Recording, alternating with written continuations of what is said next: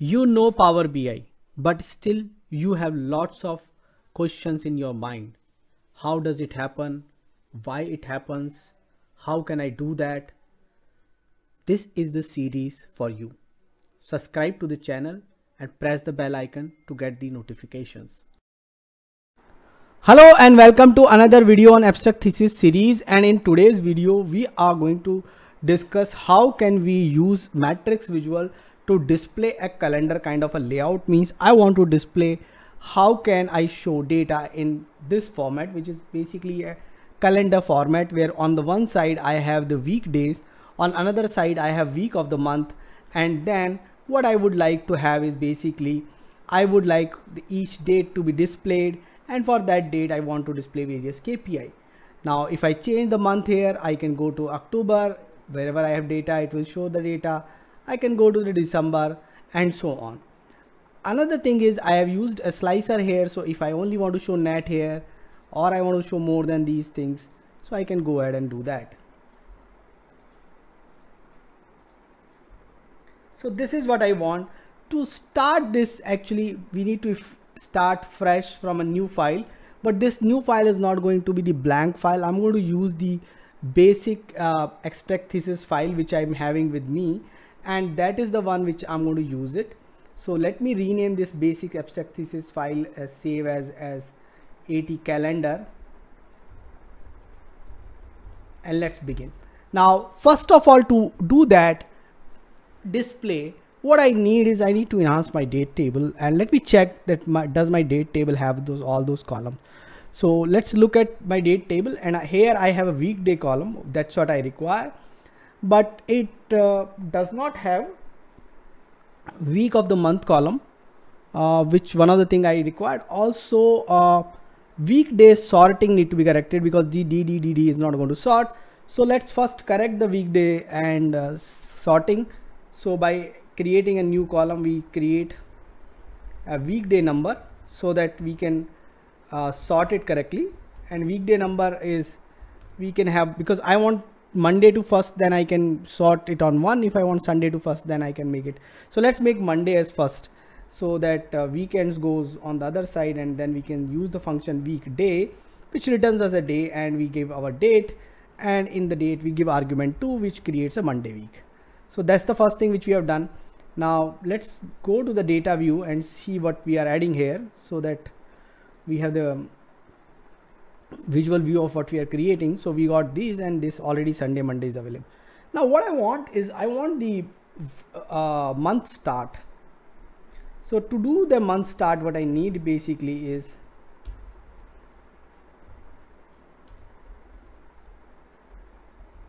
I need the week of month, week number of the month.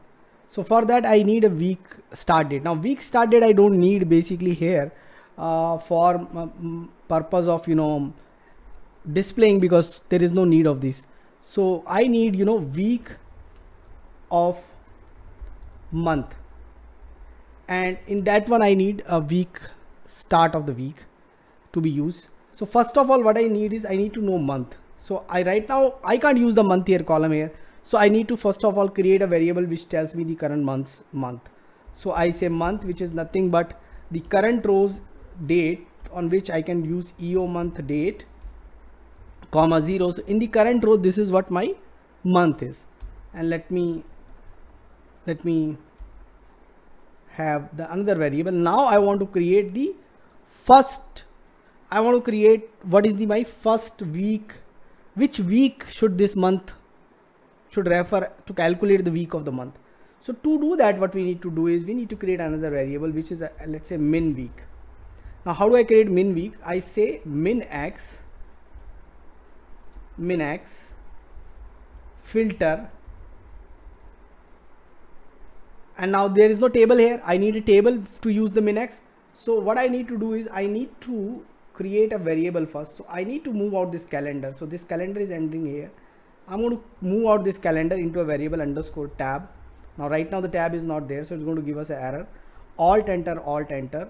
I'm going to call a variable var underscore tab is equal to this thing, and then I'll say return, and the moment I do this you start seeing this things are there. Now there are 2 commas, so it's giving problem, so we give only 1 comma, there is no problem. Now I can use table. Now this table which I'm planning to use is only having 1 date column, and that's why I used the EO month there. Now the comparison is very simple. I need to again give this EO month, because in the entire table filter the EO month 0 means end date of this month with the current value of the row, which is 0, which is basically coming in this variable. So now this variable is making it static, the row value, the same way what earlier could have done, this variable is doing for us. So when the months are equal in the table, the complete table, this month is equal to the row month, then you give me the week start date. Now how do I get a week start date? I'm going to give a week start date by mentioning the date here. So now I need date, and to calculate, simple thing is date minus week day, and we need the Monday week because we want the Monday to be the first date. So weekday of Monday and then plus 1, that's my week start date. And I should, let me return this, and then we'll calculate the weekday. And whenever we use variable in the calculation, we need to return something. So I'll return underscore min week, and let's see what happens there. Let's commit this, change, and you see, and now let me sort this, actually sort ascending. Now the first, and then you see 29th is the start of the week for the first Feb. Okay, the Monday is 29th. Okay, so you can see the Monday is here, and that's 29th. Okay, so now, but I'm not interested in this one. I need week of the month. So how do we get week of the month? So we say, okay, to get the week of the month, we are going to say date diff between the min week, the minimum week, and instead of date we can say, okay, take the difference with the week start date. Now again, the week start date is not created yet, and even if we create here, it's not going to do. So we say, okay, do the date diff between these things and return it in the day format. Now, but that's going to give the week difference in the like 0, 7 and all those. We don't need 0, 7, we need 1, 2, 3, 4. So we use quotient, and we say divide it by 7. And because remember, on the first week the difference is going to be 0, and we are happy with 0 because 0 to 6 is basically 0 for all of us. And then so 0 to 6 days should be 0 for us.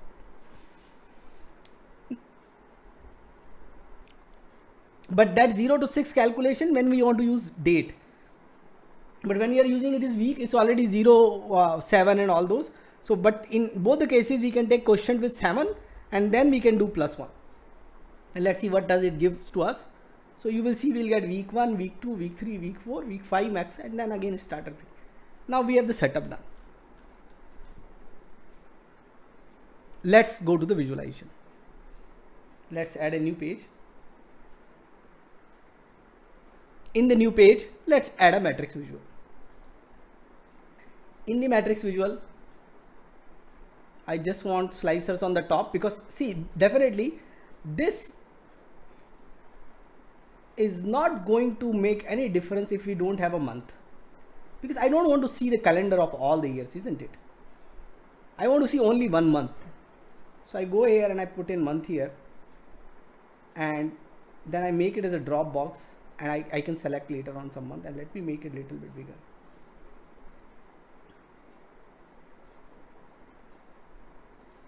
Then what I want, I go to this matrix, and in this one on the row, I want the week of the month, and what I want on the column, I want on the column the weekday.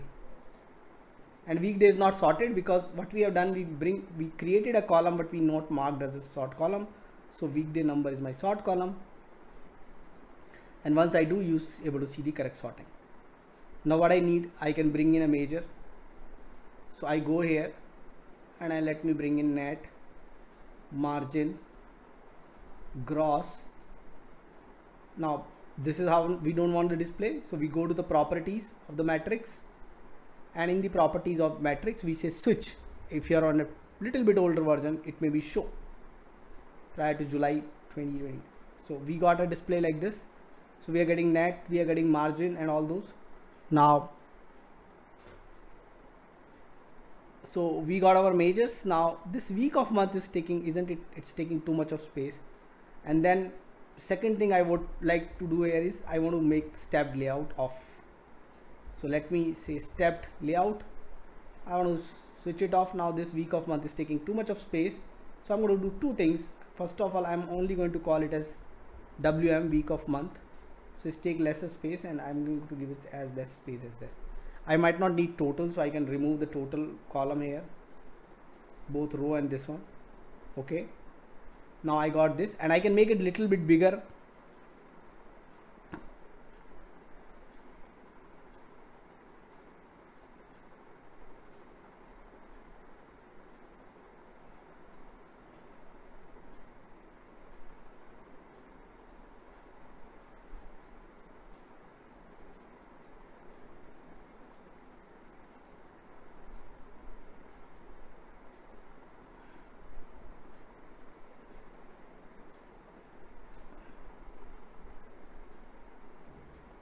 And once I'm doing with this little bit bigger, what I'm going to do is I'm going to say auto width is blank. So now I got this auto width also sorted out. Now the thing which is missing here is I don't have a date. Okay, you will say, why don't you go here and put date as a measure, isn't it? Doesn't. Okay, let's put date as a measure. Now the moment I put date, let's put a filter also here, October month. Okay, so we got date, or we can create a measure of date, so that's not a problem. If we don't want this, we can create a measure of the date, and measure might be a little bit better in this case. So let's do, because I would like to do the formatting also. Let's quickly create a measure of the date. So we say measure of the date, and I'm going to do it with a little bit of difference. I can say date as my measure, and that is min x or max x, whatever I want, min x sales related date of date. Okay, so we call it date 1. Let's say we created a measure date 1, and I'm going to change the format. So what I'm going to say, that format is basically I want the date, or I want month first. Let's say MMM comma DD YYYY. Let's have this format. Let's put this date. Okay, now what we can do is we can have some color for this date. So we can go here and we can go to column headers,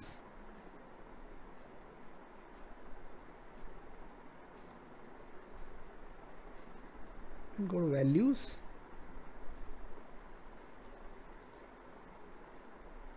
Actually we have something here, specific column. We go to specific column date, apply to header is correct, apply to subtotal, we don't have subtotals, apply to totals, we don't have values, and text color is fine. We say background color is something.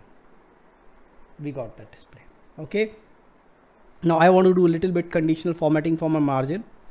So I go here again, and I go to the cell elements,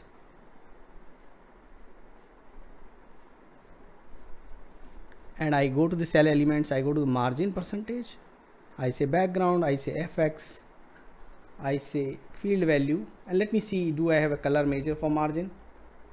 Okay, I don't have a color measure for margin, so let me create a color measure for margin, or I can create a gradient based here. Let's have a gradient based on margin. Let's see, does it work for us? Okay, let's not have the same color. So let's start with the red and go till darker green. Okay, so we have the kind of coloring, and we can add the other measure, but we don't want to add the other measure. We actually want the field parameter to come in here. So let's bring in now the field parameter. So we have date, which is sorted out. We have measures, certain measures we have taken, but we would like now this to come out now. the field parameters to be used. So very simple, we go to the modeling view, we go to the new parameters, we go to the fields parameter, and I'm going to call it as major 1, and here I bring in my measures, base measures, the gross, the net, the cogs, the discount percentage, the margin percent. Let me move margin here. Okay, and let me say add to the this one. Let's place it here. Let's make it as a drop box, and let's do one thing now. Go ahead and add this one. So we don't need net and margin, so we, instead of that, let's bring in the major 1. So we go to major 1, we bring in major 1 after the date, and we remove these things. Now we got all of them. Now the conditional formatting still survive. If you go here, you go to cell elements, you can still see all of them, and you can do the conditional formatting. That's the good part of it. Now I can reduce, I can add, and I can do all those things. Now I'm done with this, and I can do little bit of renaming here. Let's say date, I want to rename. Let's say what happens if I need a little bit of space here. I need some space after this discount, and let's not immediately date coming. So what I thought, let's create a major. Let me create a major. Let me call it as filler.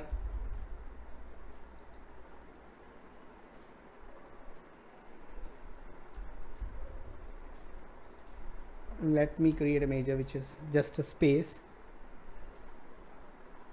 I go and put this filler major.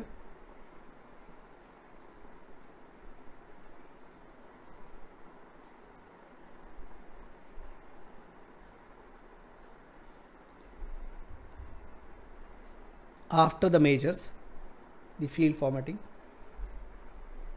Okay.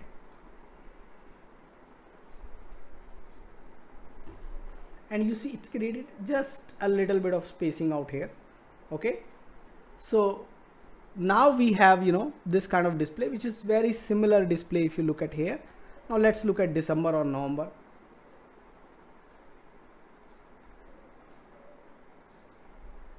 Okay. Now there we have used major based conditional formatting. So basically we have created a major base conditional formatting for the margin percentage. We can also create something like that here, and can also use it here. That kind of conditional formatting. We have used different kind of conditional formatting here. So now you have a display which is basically showing you a calendar, and we have used matrix to do that, and the display is happening, and because we have made the fixed one, you will see not many things is changing other than the height, which is getting changed. So in this manner you can go ahead and try this display out. Do let me know what else you want me to cover in this particular series. Thanks for watching this video. Thank you. Keep watching, keep asking questions in comments, subscribe to my channel and press the bell icon so that you can get notification for new videos. Thank you.